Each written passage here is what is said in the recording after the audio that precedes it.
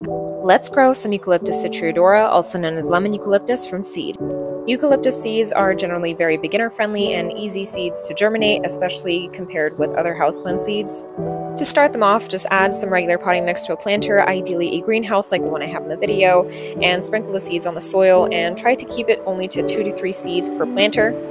I definitely overplanted mine, which I am regretting now because I have a whole bunch of seedlings which, while very adorable, they are going to be somewhat difficult to separate, but hopefully they'll be fine.